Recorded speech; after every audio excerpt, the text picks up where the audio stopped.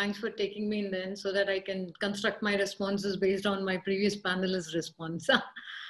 Yeah, so the definition of norm has totally changed in the past, 60 days. The norm that we looked at in the past pre-COVID, and now if, the government comes and opens up, things are very different. When I say very different at a macro level and a micro level, things are very different. So once the government comes and opens the travel industry, which is at ground zero right now, the demand is not going to surge right away. It's going to be pretty low. So for the existing demand, what are a few things that you're supposed to do? The first thing is, how innovative are you with your marketing and with your packages structure in the travel industry? Would you want to waive the cancellation fee, and what are a few things that you would do around it? And even the incentives from the government for the airline industry, we got to see how, that's going to benefit the consumer as well. That's more at a macro level. And when you come at a micro level, the customer persona or the customer confidence is at the lowest that you see when they go out. So there's a lot of ambiguity about the cleanliness, the sanitation that's maintained out over there. So to gain the consumer confidence across, there's going to be a lot of work that needs to be put in. So the proper measures need to be taken out over there. And it's very pivotal for any business out over there. The sanitation, the cleanliness, making sure the hygiene is followed, everything. The earlier that was not a norm, but washing hand is a norm right now. So every 5-10 minutes, everybody started washing their hands. So overall, what we look at is a zero-touch approach, what Pavanjit has articulated. And we wouldn't want many, touch points where there is a chance of spreading of the virus. And more of validations related to the biometric thing at every touch points.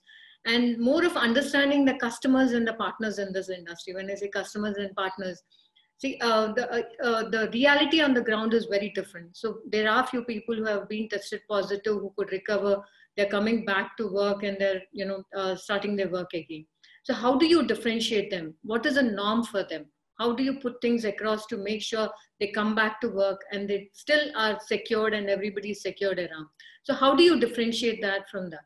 And when some product is being consumed from them, what are the few norms that you've got to follow if a product is being dispatched from a previously positive, COVID positive person? What are a few things that you're supposed to do? So there's certain processes that need to be put it across the chain.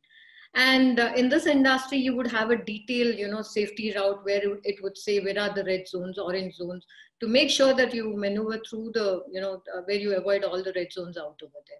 And as Vaijayanti has put it across, privacy is very critical. Data privacy is very critical because there's a lot of information that we are going to seek, as Robin said, because the products that you're going to give to the consumer needs to be more personalized. You got to figure out what products to give it to the customer. So there's a lot of data that you got to curate, understand the data, and give the related product.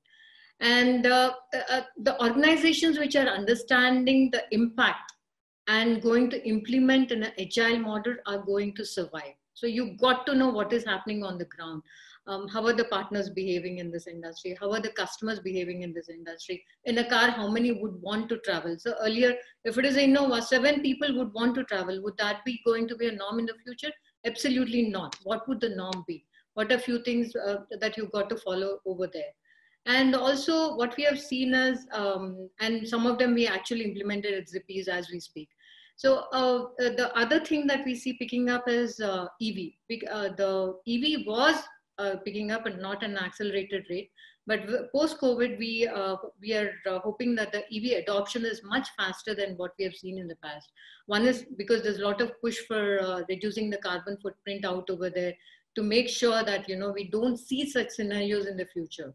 So there's a lot of, the proactive approach from all the industries across. And the other thing that we are seeing is in the shared economy, carpool is going to, slow down a little bit right now because, the customers wouldn't want to travel with somebody whom you don't know about. So even when the passenger is getting into a car, we would want to know the history of the passenger using the Arogya Setu app, where he has been, was he tested positive, how long he has been, if he has been quarantined, when did he get quarantined, the whole history of that particular passenger, so that the partner is safe and secure. When I say partner, the driver is safe and secure. And it works the other way around as well. So in that way, when there's so much ambiguity around, the self-drive is going to pick up, because you wouldn't have a driver where you have many questions around it. So the self-drive, all the millennials actually have adopted to the self-drive, but this particular the COVID would accelerate that process as well, where a lot of them would want to come and hire a cab and drive around. And what we are seeing is there are a lot of small travel agents who are suffering with the COVID lockdown. So what Zippy's has done is that we have brought them, all of them, onto the platform, and it's very pivotal to take care of these small industries as well. Small, some small travel agents, you can't let them crash if there is an opportunity, because the customer confidence comes from a local guy. And how do you put, stitch everything together with your technology, with your, understanding the customer persona, relating to the right product, all those things you have to put it into the common platform and do it.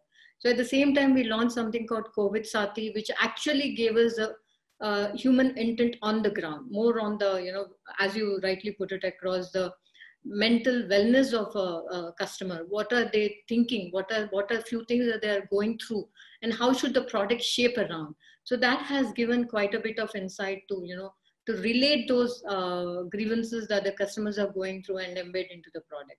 So before I end my answer to your question, Mahua, one thing I would like to emphasize is empathy is very critical for any product across. So be it at the beginning or in the end. When I say beginning, be it on the supply side or on the demand side, empathy has to get reflected at every point.